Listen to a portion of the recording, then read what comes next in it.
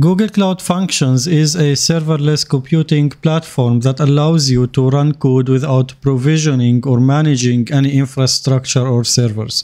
This is actually a great way to build event-driven applications. In this video, I will show you how to use Cloud Build to continuously deploy changes to Cloud Functions so that you can maintain your Cloud Function always up to date with the latest versions of your code. And in these few minutes, I will be covering these important points. First of all, I will talk about what are the common use cases for Cloud Functions. Maybe this can serve as a brief introduction if you are not familiar with Cloud Function before, or maybe this might give you some more ideas on how to use Cloud Functions in your work and in your applications. And then I will talk about the regular and basically the generic ways of maintaining a Cloud Function, how you can update it with new versions of the code and so on. And then I will talk specifically about Cloud Build and how you can use it to maintain and apply changes to Cloud Functions. And then I will talk about the prerequisites that you need to have in place before you implement this scenario and this setup that I will be showing you in my video. And finally, or maybe this is something that's going in parallel, which is a demo on how to do the setup and how to execute the pipeline, then how to test it. And before I show you that, I would love if you like the video, subscribe and enable the alerts, or maybe just like the video so that it gets more visibility on YouTube. So let me start with the first point here, which is what are the most common what are the use cases for Cloud Functions in general. And if you are familiar with Cloud Functions already, then you will know that it can be used for HTTP triggers. You create a function such as the one that you can see here, which will generate a URL, and then you can send requests to this URL. You can create functions that are also triggered by events, such as stuff coming from PubSub when an event happens in the environment, or when you send a message to the PubSub topic, then it will trigger Cloud Function. You can create functions that can be scheduled as well through Cloud Scheduler. Basically, you can do a lot of stuff there. And if you want to put these to real life use cases, then maybe you want to use Cloud Functions to process file uploads. If you have an e-commerce website, for example, and some users uploaded files to the backend or the front end or whatever, then maybe you want to process these images, such as running them against Vision AI so that you can analyze them using Cloud Function. Maybe you can just label the images, or maybe you can also send messages such as emails or Slack messages when an event happens in the environment. So these are just the tip of many use cases for Cloud Functions, and there are basically endless combinations and possibilities of how you can use this awesome service. Now let's assume you have your Cloud Function here, which is the one, or maybe this is the one that I have, right? So this is an existing Cloud Function. How can I maintain this one? Let's say when I create a new feature or when I fix a bug in this one, how to get it into this console, how to get it to serve the requests? Well, there are two ways for this.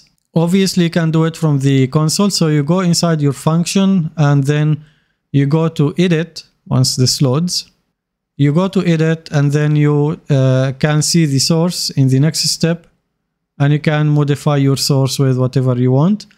Maybe you don't want to do this, so maybe you can, or you want to download this as a zip file. Once I go to the source tab, and then you edit it in your system, and then use gcloud to change or to apply the changes, which is something I think it's more flexible and more easy to do than the console. It will save some few steps, some few clicks.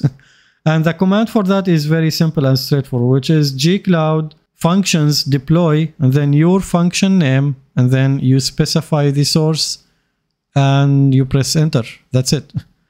It is a very easy command, right? But then you're still doing this manually, and you don't want to do stuff manually, right? Because doing things manually is always prone for errors, and you don't know what you can miss. You may misspell the function name, maybe you misspell whatever, and you end up with an undesired situation or result. So the other way to maintain your cloud function is by using cloud build. And again, if you are not aware of cloud build, I hope you are aware because you are watching this video. But if you are not aware, then cloud build is a serverless CI/CD platform. I would call it only CI, but then they used to add CD in it. But then, yeah, well, whatever you want to consider it. It's a service that allows you to automate building, testing, and deploying your code. And again, you can use it to do a lot of stuff. It's one of the great services and features in GCP. It literally doesn't care what you do with it as long as you provide it with a working image, with a working cloud build YAML file, with working configuration that contains steps, and with clear steps to execute the logic. As long as you have these, it just doesn't care what you do with it. It doesn't care what it's doing as long as it ends up with success. And in my case, I will use exactly this. So I will enable cloud build. I will provide a cloud build.yaml file. And inside that cloud build.yaml, I will actually have only these few lines. This is all what I need to get my pipeline working and automatically deploying the changes to this cloud function. And if you notice, this is exactly the same command that I mentioned a moment ago. It's gcloud. I'm using the gcloud builder. So gcloud functions deploy, cf test, the cloud function name, and then the source. That's it. That's all what's required for me to automate the process. Now, before you actually see this, before I take you into the actual steps to do that, there are a few prerequisites that you need to have in place before you start doing that. The first one is obviously enabling Cloud Build API. And basically, this can be done automatically for you because if you have an existing cloud function, similar to what you see here, then whenever you create your first function, it will ask you to enable 4 APIs. Cloud Functions API is one of them, obviously. The other 3 are the Cloud Build, Cloud Logging, and Cloud PubSub API. And then when you deploy the function, you will get errors because you're also going to miss the Artifact Registry API, which will prompt you to enable during the execution of the command. So also you need Cloud Artifact Registry API. And you may want to manually make sure Cloud Run API is enabled if you are using a second generation Cloud Function, which is the one that I'm using here. This depends on Cloud Run, so you must have Cloud Run service enabled as well. Now, also, you need to grant the Cloud Build service account the access and the permission to deploy into Cloud Functions, right? Because it's a separate service and it needs permissions. And there is a point here that I want to mention. I'm going to use the default service account for Cloud Build. In your production, I don't really think you should be using the default service accounts. You should always use a custom service account that you create and you manually granted permissions because that is a best practice. The best practice is to not use the default service accounts. But then just for the sake of demonstration, I'm going to use the default service account here. And finally, which is obvious, we're going to create the cloudbuild.yaml file and put this thing inside it and then execute the pipeline. And obviously my source will be GitHub. So let me move this away. So this is my code. This is my application. And just to show you what's this function, it's a very basic thing here. Let me open the link for it so that you can see once the page loads. Yeah. So this is the URL for the cloud function. When I click it, it will open a new tab with a very basic thing here. That's a very basic output, which is actually found here. Main.py, this is Python.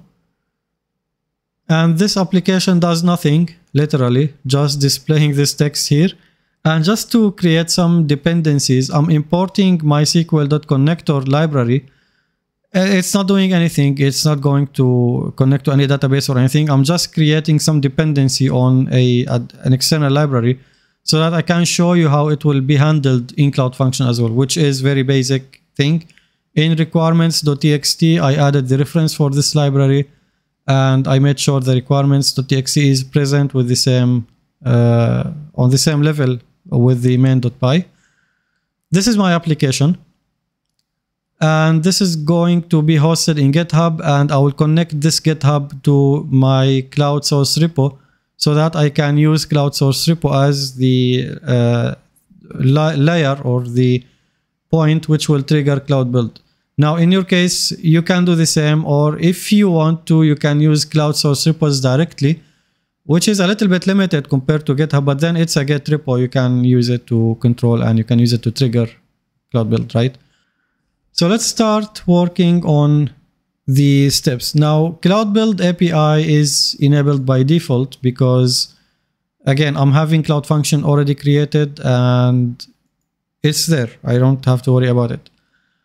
The next step here is to grant the service account.